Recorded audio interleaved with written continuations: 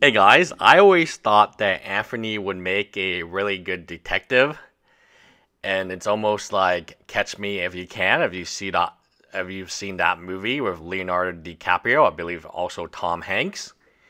It's a really interesting movie. At the end of the deal, the FBI offer the Leonardo DiCaprio character, who's running around and pretending that he's bankers, he can airplane pilot professors.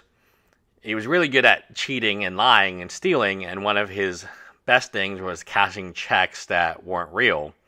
He could easily detect if something was not real.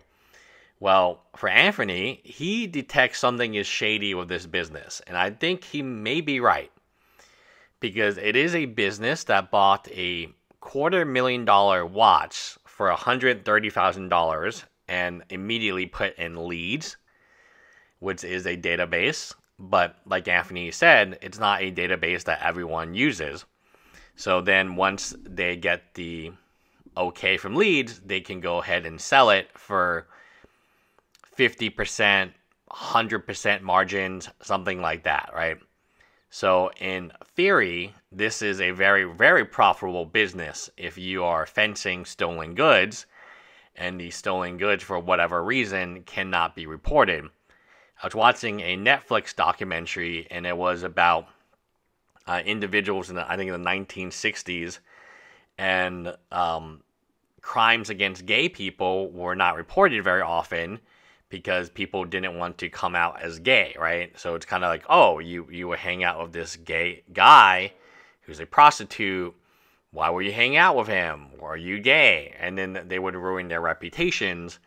Therefore, a lot of crimes, a lot of stolen items were never ever reported, and they were just sold off and pawned off, and no questions were asked as to the where did he get it. So this is a legit jeweler store. Of course, Kevin, they do have some information. They have Kevin's name, his driver's license, probably his address, but to lowball somebody that low on such a expensive item, and to buy a richer mill without box and papers, and then the response like, oh, you bought it without box and papers. Yes, but that's because Anthony is a shady guy. So let's imagine that you are a new person, you have a $250,000 watch, you take it to the jeweler store, they offer you $130,000, and you say, yep, there's no box and papers, there's no authentication, the deal is done right there on the spot, and you get your money. That seems like really weird. I cannot imagine that's how the gray watch market works. And they know that they're holding the watch, so the watch is not on the website, but the watch is held, but they're also text messaging at least Bob, if not more people, that, hey, we have this watch available for sale.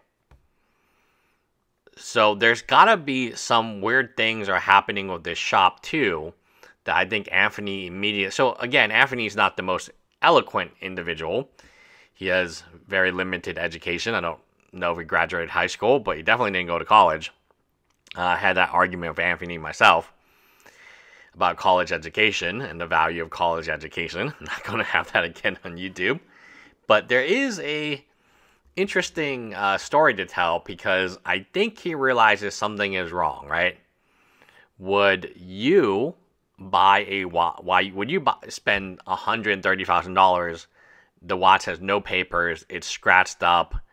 How do you even know it's a richer mill, right? How do you even know that watch is a richer mill? I'm not positive how this store decides to buy the richer mill. Maybe Kevin has sold items before to them. There's got to be some type of relationship the store has with Kevin, and they're straight okay with snitching on Kevin. There's all the information. Anthony looks at that, and immediately he doesn't take a copy of it. He doesn't take a photo of it. He doesn't get revenge on Kevin and say, oh man, he's the guy.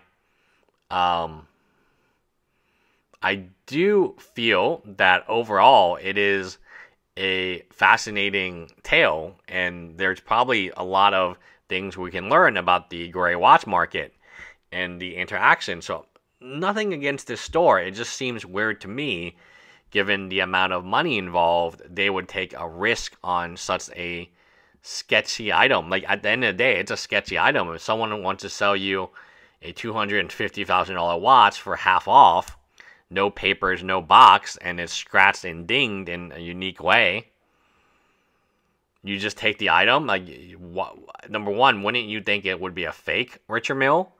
And how would you even verify it's real? Like, I'm sure that maybe they have a watchmaker on staff, but how many Richard Milles theoretically does this watchmaker know? And even for Kevin to give his information up, to give his name up, and Anthony immediately recognizes this Kevin, is kind of strange. Like, so just like other stuff in Anthony's life, I do think he's onto something. Like the Italian couple, I was one of the most vocal people saying, oh my God, he just stole somebody's real watch. I thought it was real. Anthony at one point thought it was real, then it was fake, then it was real again, and then it was fake again. Like, he knew something was up, and he knew the price, and a lot of times the price is too good to be true. The Italian couple was willing to let go of the watch for 70%. Here, a dude is willing to let go of a Richard Mille. And they got the watch in possession. They put it in leads. It was waiting. And they were still even during the waiting time, they were offering to Bob. And that's how Anthony figured out where his watch was. I truly do believe it's Anthony's watch. Of course, I don't think there's a doubt, whether or not that's Anthony's watch. Was it stolen? Was it sold? Also the story about him offering hundreds of thousands of dollars to the bartender, the bar owner, to look at video and see who interacted. Well, here you have a very easy thing. Is Kevin at the bar, right? Like, you got a picture of the dude.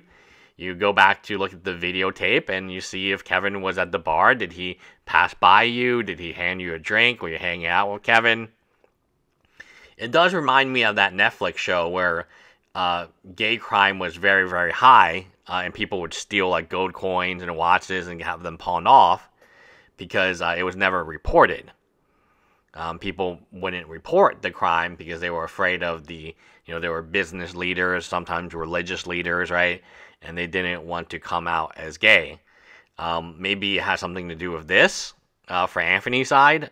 That's the only explanation I can kind of get to, is maybe it was, Anthony was spending time with a dude and he gifted him this watch, and maybe he was a little drunk. He got plastered. He was very, very stressed at the time. And then the watch was given to the guy, and the guy didn't know, he wasn't really, obviously he was not interested in watches, right? He probably was like, what, $130? Is that $130? Man, I'll pay. No, $130,000. Like a Richard Mille, honestly, from like a non-watch person, I own one watch. It's kind of like, it's like a Play-Doh watch almost. It's very gaudy, very big. Again, obviously this watch company knows what it is, right? They offered money to try to flip it. Bye, guys.